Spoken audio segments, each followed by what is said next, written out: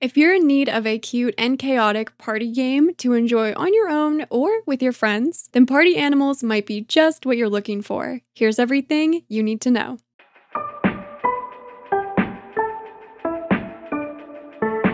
Hello friends, welcome back to my channel. I'm Sarah Sunstone, and today I will be getting you all up to speed with Party Animals, an adorable physics-based party game that is releasing this week. So, without any further ado, let's get right into it. Developed by Recreate Games and published by Source Technology, Party Animals lets you fight your friends or work together as really cute animals in a variety of online and offline game modes. Interact with each other and the world under a realistic physics engine for hours of laughs and fun. The team over at Recreate Games was kind enough to grant me early access to the closed beta testing for Party Animals, so I have lots of information and first-hand experience playing the game to share with you. First up, let's go through all the currently available animals who you can pick from to play as. We have Nemo, Coco, Macchiato, Otta, Underbite, Harry, Carrot, Uni, Lloyd, Barbie, Max, Tiagra, Bacon, Valiente, Morse, Sparky, Tuskar, Hachi, Garfat, Lou, Moon Moon, Fluffy,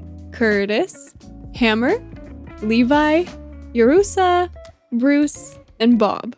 They also recently announced Cabbage Dog on their Twitter, so there's that too. All base animals can be obtained for free in the game, so you can choose to play as your favorite. You can also customize the animals even further with different skins and outfits. So for example, you can change the color of Carrot to gold, pink, black and white, and more. Some of the skins are highly focused on just changing the color, while others transform the animal a bit more with a unique pattern, like Uni's zebra variant or Valiente's cow variant. There's also quite a wide variety of different costumes available for all of the characters, so you can personalize your party animal to your taste. Some of them are cute, others hilarious. There's definitely something for everyone. There are 3 different ways to unlock all of these unique skins and outfits. The first is through in-game achievements and leveling up. There are about 100 achievements in the game overall, some of which require you to show off some skill or complete certain tasks, while others reward you for being cheeky and just having fun. The second way to unlock cosmetics is through the item shop. This stock rotates on a weekly basis and can be purchased with 2 types of earnable currency: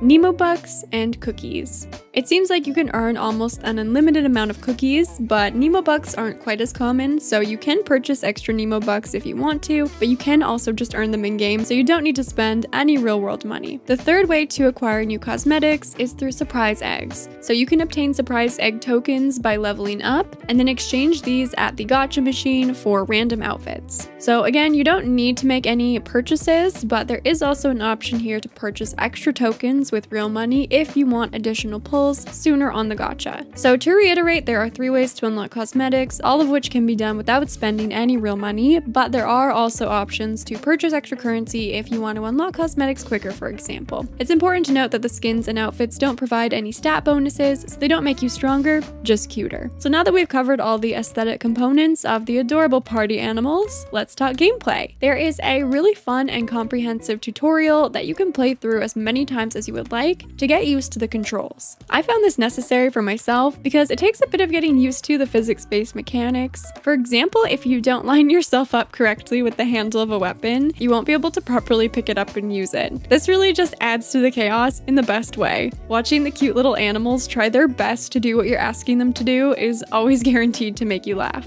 The game is available to play with keyboard and mouse or with controller, which I personally find to be more comfortable, and I think many of you would agree. Once you're through the tutorial, you can start playing. There are 3 main types of game modes: Last Stand, Team Score, and Arcade. Last Stand games play like a battle royale where players fight to be the last one standing, and this is actually done in pairs of 2 to balance teamwork and fight. You can also create custom lobbies with 8 solos, 4 duos, or 2 squads. In team score games, your team needs to perform specific tasks to earn points, and the team that reaches the score limit first or has more points by the end of the game clock wins. Any fun game that didn't fit under Last Stand or Team Score is categorized as arcade, and these games will show up in custom lobbies. So across all game modes, there are about 20 unique stages altogether. They haven't all been officially introduced, but I can at least talk about the stages that I've personally played so far, starting with the Last Stand stages that I've tried. So in all of these, you are battling to be the last one standing. First up is Ichiban, where you literally have to throw each other off the stage and last until the end. If you get thrown off, sometimes you do have a chance to climb back up, but in this map you have to be careful of the green mist, which will rise over the course of the match. If you breathe in too much of the mist, you will pass out and be eliminated. Next is the wind tunnel. Again, sometimes in this one, if you get thrown off, you can climb back up, but you could also fall beneath the stage, and from that, there's no returning. Periodically, these giant fans will go off, pulling you towards them. To avoid getting blown off the stage, you need to interact with the little levers to raise some barriers that you can then hide behind, but over time, the levers will eventually break,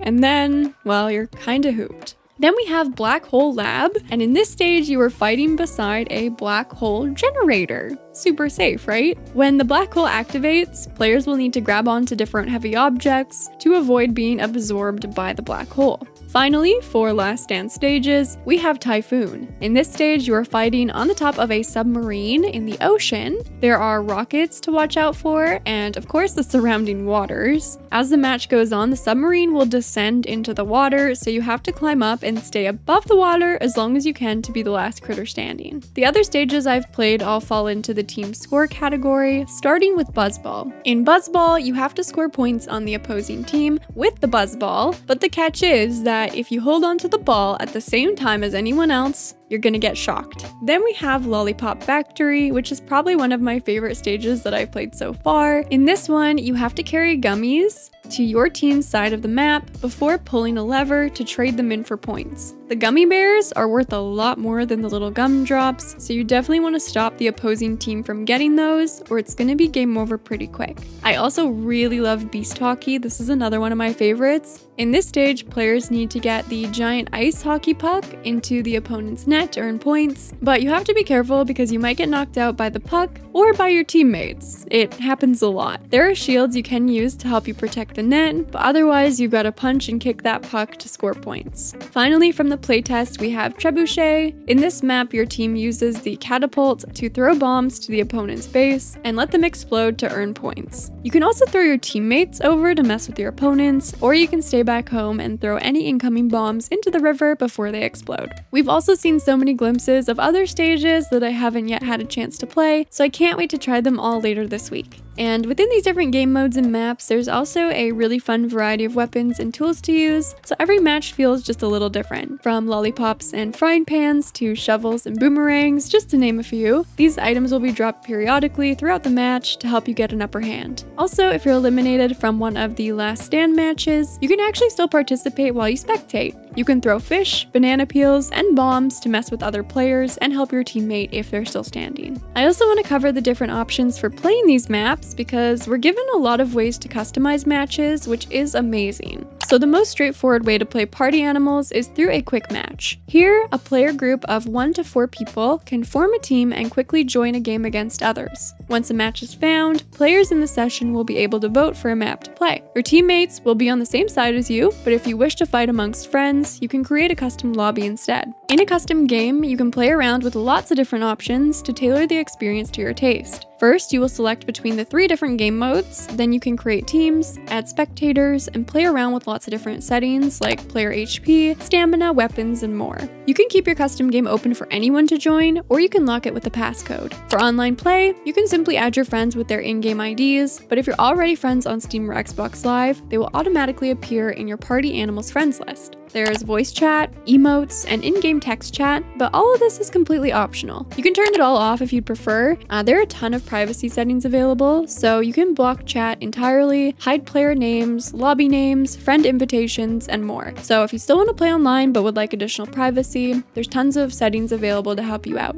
But if you just want to play offline altogether, you can do that as well. You can enjoy local multiplayer with up to 4 players on the same device, and if you do want to take that battle online from local play, you can do so via custom games. You can even set up AI opponents if you just want to practice or have some fun offline. Party Animals is releasing on September 20th for PC and Xbox, as well as Xbox Game Pass, but the team also has plans to start working on supporting other platforms after the initial release. Well, there you have it, friends. That was everything I think you should know about Party Animals, based on my experience so far with the game. I personally see this game as a really fun way to connect with your friends, and honestly, just have a lot of laughs. Let me know down in the comments if you plan to play Party Animals, and even if not, please let me know which of the adorable animals is your favorite. Anything and everything, you know I always love hearing from you. And with all that being said, thank you so much for watching. I love you all, and until next time, take care. And a very special thanks to Meredith, Formodus, Tansy, Cisco, Cheese, Divine Raven, Blossom, Paul, Jack, Danny, Starry Days, Dream, Becca, Kayla, Isenal, Wolf, Bumble, Salem, Zaries, Anime Lover, Ember, Lawrence, and Fabiola, my beautiful Sunstone members. I love you all very much, and thank you so much for the extra support on the channel, which really helps to make all that I do possible. It means the world to me.